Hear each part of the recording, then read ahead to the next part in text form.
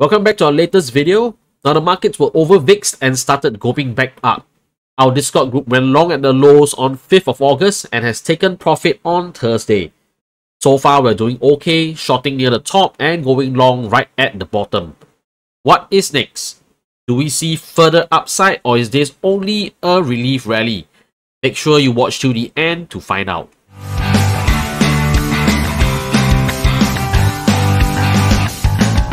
The traders, another exceptional week in algo trading with gains ranging from 1% up to 1.8%. Now, our strategy continues to deliver and we are on track to generate a realized gain of about 4% up to 8.1% for the month, which is way above the benchmark of S&P 500 at roughly about 9% per annum. Now, transform your trading with our cutting-edge algorithm. Why trade manually when there's a revolutionary system that trades for you while you eat, sleep, have fun, or focus on what truly matters? Boost your trading game with unmatched precision, consistency, and real profits. Join us now and step into the future of trading success. Join our Discord and discover first-hand testimonials from our thriving algorithm trading community. Hear directly from members who have experienced the power and reliability of our strategies, elevating their investment journeys to new heights. Don't miss out on the opportunity to engage with real-life success stories and take your game to the next level. Maximize your profits, minimize your effort with our cutting-edge algorithmic trading platform, delivering consistent, data-driven results automatically. Click on the Patreon link below to join us now. Hopping over to the smart dumb money confidence. Now, dumb money has started to turn bullish as the markets climbed over the past 2 weeks due to the over-VIXing. Now, meanwhile, smart money has pulled back from extreme bullishness after the markets recovered more than half of the recent drop. Now, many were caught off guard by the July 31st Bank of Japan meeting, which triggered the major decline. However, if you watched my video, you would have been prepared weeks in advance as I highlighted the meeting's critical impact on the market's liquidity. Now, news outlets only started discussing the BOJ's role in the drop after the markets had already fallen. If you rely on news to trade, you would have been too late, likely shorting at the lows and getting caught in this short squeeze. Now, with the VIX spiking from 23 to 65 in a single day, this is what happens when everyone scrambles for hedges only when it's too late, rather than securing them when conditions are favorable. Fortunately, we profited by buying puts near the top when VIX was low and selling options at the bottom of the drop, capitalizing on the VIX crash while others were paying excessive premiums for puts. Let's talk about what's on the horizon for the market next week. Now, we have a pretty muted early week with Jackson Hole Symposium as the key highlight for Thursday up to Saturday. At the Jackson Hole Fed Chair, Jerome Powell will be scheduled to speak on Friday, the August 23rd. Now, his speech will be closely watched for insights into the Fed's monetary policy outlook, particularly in light of recent market developments. So watch out for Friday to be a very volatile day. So hopping into technical charts, we're on the VIX. So on the VIX, last update on the 4th of July, okay, I mentioned about a pullback incoming for the VIX. But what happened before the pullback came, it actually did a huge spike. Okay, this spike went from 23 all the way to 65. Okay, that's a few 100% move up. Okay, about 160%. More than that actually. About a 180% move at the peak. Okay, that was when I told the guys to start selling options because we want to capitalize on the excessive premiums that people are paying. They are paying because they hedged too late. Okay, people were panicking when they saw a 6% dip overnight. Okay, on the pre-market. So that was when VIX spiked huge. So once the market opened, we started selling options, anticipating a VIX crush. True enough, on the same day, it came down all the way towards 39. Okay, so on the same day itself, we already made close to 50% of our premium, despite the markets did not move that much. Okay, and over the next couple of weeks, okay, next couple of days, in fact, okay, roughly about one and a half week, okay, we already made 90% of our options. Okay, right now, what are we anticipating? Okay, the volatility bands of VIX have already expanded. So right now we're looking at a very huge band here. Okay, this is the range of VIX. Okay, why? When it expanded, this expansion actually caused the volatility bands to expand, and that means that VIX can move in a bigger swing right now compared to what we saw, okay, ever since the start of this year. So when we talk about bigger swings, we are talking about 14 going up to 23, 14 go up to 30, 40 go up, 20 going up to 40 even. Okay, so these are very big swings that can happen over the next 2 months. And that's why I say to be very careful in this summer trade. Also, another important fact is that on the 5th of August, when we spiked huge on the VIX, okay, I talked about over-VIXing. Okay, over-VIXing is when the VIX spike way more, okay, than the volatility of the actual market, which is the realized volatility. And right now, we are under VIX. Okay, so what we're expecting when you're under VIX is they're expecting a drop to happen on the indices. Okay, and this drop on the indices could be huge, and most likely it is sharp.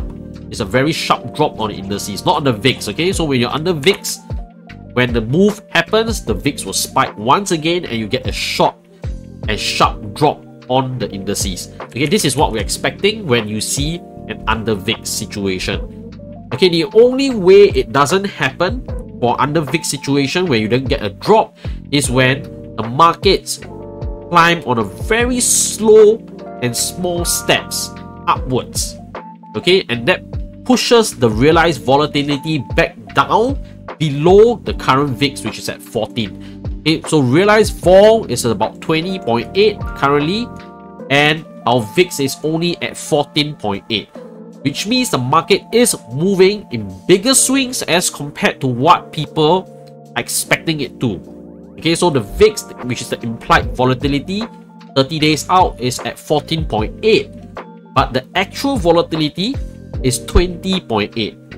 So when the big swings happen, not on the upside, but on the downside, what happens is people start hedging again, okay, and this pushes the VIX up, which when people buy puts, the VIX go up, the indices go down. Why? Because market makers start hedging against those puts that they sell or customers buy, and that pushes the indices down in a very sharp move. Okay, so this is why the under-VIXing situation currently is a precursor to another move back down. Alright, and most likely it takes out the previous low. This is what we're expecting. But in the event that you see the indices move small steps up, the realized vol comes down from 20.8 probably to 13.0, and then you see the VIX still hovering at 14 or 15. This is when you know that the under-VIXing situation has gone by. Okay, it turns out to be a nothing burger, and then we'll see the indices start moving slower and slower but towards the upside.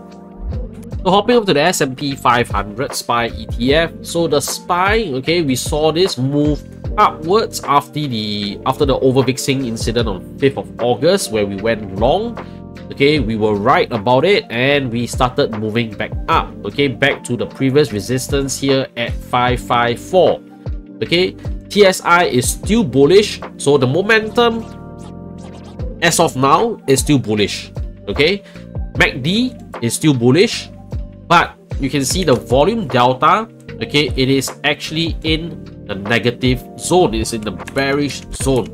Okay, as of now, the momentum is bullish. There are buying volume here, okay, but the overall, okay, volume is actually still negative.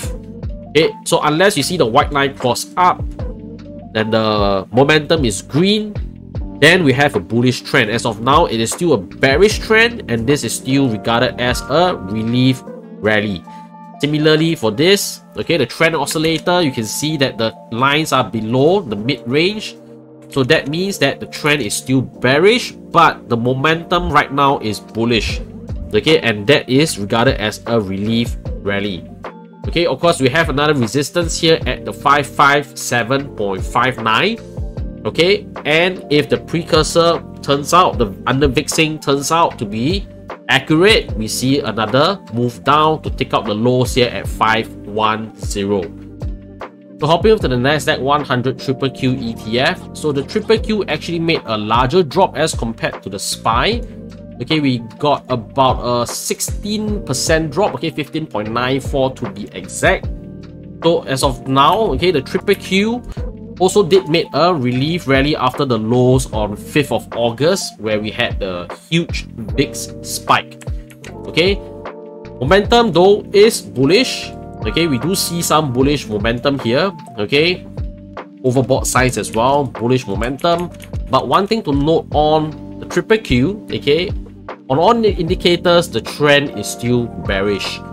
You can see on the pivot cycle, we're below the dotted line. That means we're in a bearish trend, but we are having a bullish momentum, which is regarded as a pullback or a relief rally. Okay, a test on this dotted line, rejection here, that will mean the continuation of the next trend, the next move, which is a new low here, but probably a higher low here, and that is a bullish move on the pivot cycle. So this will be a bullish divergence. Okay, but if we made a lower low here and a lower low here, then nothing happens. That means that we are still on a bearish trend and there is no bullish divergence. Okay, on the MACD, bullish. Okay, nothing much to say here, but you can see from the volume delta, we had a drop here. The white line, okay, which is the measuring the overall trend, is bullish. Hence, we move back up. Another drop here, white line, still bullish. Okay, hence we made another move up. Over here, the white line crossed bearish, and that was when we had our bearish trend. So right now, we have our green bars here. Okay, it's bullish momentum, but white line is still bearish. So that means when it gets rejected, okay, we have a continuation of our move downwards, despite we already have our green bars. Okay, same thing for trend oscillator here, still bearish, still below. Okay, it only crossed negative around here, and that's why we got our bearish trend. Okay, RSI is overbought, but we have seen multiple times overbought still moves up, or oversold still continues downward. So this is used more as a confluence, especially since we're overbought at the supply zone. Okay, as of now, we're looking at this gap. Okay, gap fill here, which is around 475 to 480. Okay, once this gap fills, this will be a good entry for short position with stop losses above. Over here, 489 up to 493 will be the next range of the next gap fill, which is a top gap. Okay, if the top or the second higher gap doesn't fill at all, this is a very bearish move. Okay, and that means the bulls have no strength to actually cover the upper gaps, and that means that the weekly and the monthly chart will continue to play out the bearish move. Yes, as I shared to my guys on Discord, the monthly has a topping signal. Okay, it's not confirmed, unlike the weekly chart. The weekly chart has evening star has already been confirmed 3 weeks ago. Okay, when we broke the lows here, when we broke the lows, we had a confirmation of the weekly star, evening star. Okay, despite yes, we had a very huge gap down and pump. Okay, as of now, the evening star is still in play. So this is still to be regarded as a relief rally. Okay, the evening star will be invalidated when we break the highs here. I want to thank you guys for tuning in to the end of this video. Now, your support truly means the world to us. If you found the information in this video valuable and want to help us grow, you can help take a moment to hit that like button and subscribe to our channel. It is a small gesture that makes a big difference in helping us reach more people and create even better content. You can also join our Patreon page. Okay, for those who are active traders or investors, you know just how crucial it is to stay updated in real time, especially in these volatile markets. Now, by becoming a member of our Patreon community, you enjoy exclusive benefits, including access to our private Discord.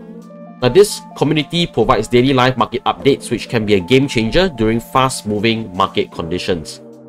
Plus, we've got a new addition, which is the algorithm trading that reaps profits for us automatically. You can join our Patreon for as little as $20 per month, and the benefits are invaluable. As always, trade safe, invest wise, and I'll see you guys in next one.